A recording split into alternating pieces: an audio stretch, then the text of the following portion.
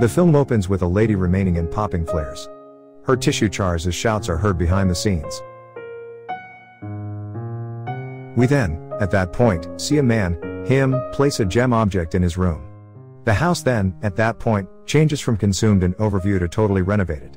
A young lady, the mother, emerges in his bed, and seeing his non-appearance she calls out for him, "Child?" He doesn't reply. A mother strolls through the house which appears to be totally unfilled, and as she ventures out onto the yard to look him outside, he comes up from behind and alarms her, embracing her. He is a prominent artist experiencing a mental obstacle following the deficiency of his first spouse. Mother is attempting to paint one of the rooms in the house utilizing various shadings. She strolls toward the divider and sees a dream of a pulsating heart inside the dividers. Somebody thumps on the couple's front entryway. He invites the more interesting man into his home. He is well-mannered toward man, however, mother isn't exactly alright with his essence. The man was coordinated to the house under the feeling that it was a bed of some sort and breakfast. He shows man his office with his composed works, and man confesses to loving him's work. He invests a large portion of the energy visiting with man, advising mother it's great to have somebody to converse with who partakes in his work, regardless of mother saying she adores his work as well. All things considered, she permits man to remain. Notwithstanding, man has rough hacking fits that he tends to. The mother later sees man vomiting in the latrine with him remaining over man. Mother sees a lump of tissue missing from man's ribs, however, he covers it with his hand. The following day, mother asks him how man is doing. A man strolls the first floor and says he feels superb. Minutes after the fact, one more thump is heard at the entryway. The mother responds to it to track down man's significant other, lady, at the front. He invites her into the house too. He and man go for a climb while mother is left alone with woman. She disturbs mother with inquiries concerning whether or not she and he need kids, just as woman's interest in going dependent upon him's office. However, mother says no one can go in without his authorization. Upon their return, man has another hacking fit. He discloses to mother that man is biting the dust, and he and his better half love him, so they needed to meet him before it was past the point of no return. Man and woman enter him's office and incidentally break the precious stone item. He is crushed, requesting them out of the workplace. He grasps the messed up pieces, holding them until he drains. Mother orders man and woman to leave, yet they rather go into one more space to get cozy. Inevitably, man-woman actually has not left until him and mother both concur that they should leave. As man and woman are preparing to take off, their children show up, quarreling over the condition of their dad's will. Most seasoned son resents getting not as much as his sibling. The showdown turns rough as oldest son assaults his sibling before he isolates them. They run into the room where oldest son cudgels his sibling over the head, making his skull air out and drain. He gets younger brother and conveys him to the clinic with man and woman following. Mother tidies up the blood on the floor, however, one stain on the floor won't come out. She presses against it and it begins spilling blood to the storm cellar. The mother goes ground floor and sees blood spilling into the light until it breaks. The showered blood structures around the divider. The mother gets through and sees a heating oil tank. Most seasoned son shows up from behind her, having been stowing away. He just takes something of his and goes out without a word. At the point when the others return, he tells mother that younger brother is dead. Alert is held for him in the house, with different outsiders showing up to offer their appreciation. A mother turns out to be progressively disturbed with the conduct of the visitors.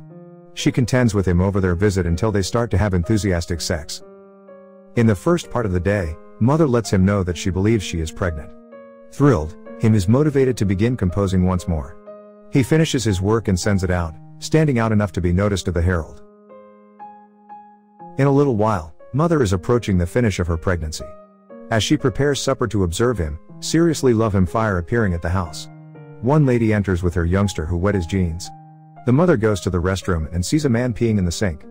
Before long, a swarm of fans begins approaching the house, including the herald, who needs to address mother. Their developing presence begins to negatively affect mother, who encounters torment that makes the house shake.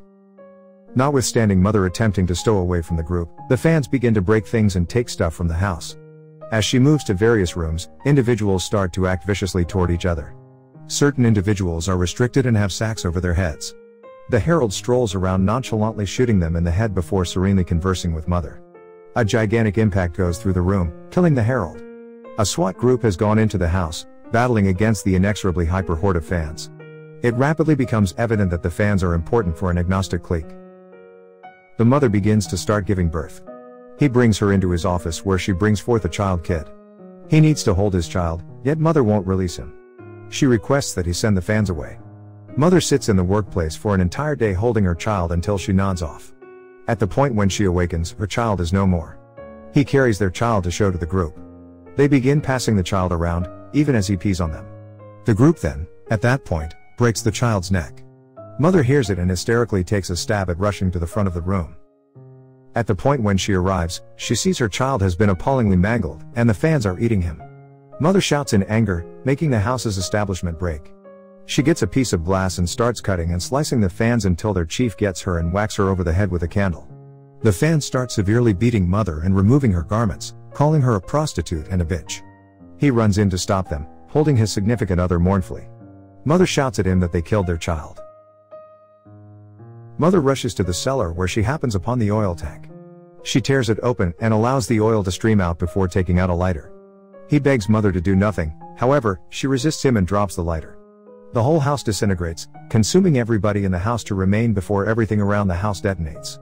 He and Mother make do, however, Mother is appallingly scorched while he is sound. He does Mother's body of the storm cellar. She asks him what his identity is. He says, "I'm I and you are home." She asks where he is taking her and he says to the start. When she asks what he needs, he says he needs her adoration. She lets him know he can have it. He delves his hands into her chest and takes out her heart, making her body disintegrate to the consumed debris we'd hope to see from standing at the wellspring of the fire. He pulverizes the heart in his grasp and pieces fall away, uncovering a gem object like the one he had previously. He puts it in a similar spot in the remaining parts of his office while laughing to himself. Yet again the house abandons, obliterated to pristine. A young lady then, at that point, structures in the bed, calling out for her missing spouse, child. To watch more video like this, click on the videos on your screen, and don't forget to let me know how you feel about today's video in the comments down below. And at last I will say, stay safe and stay healthy. See you next videos.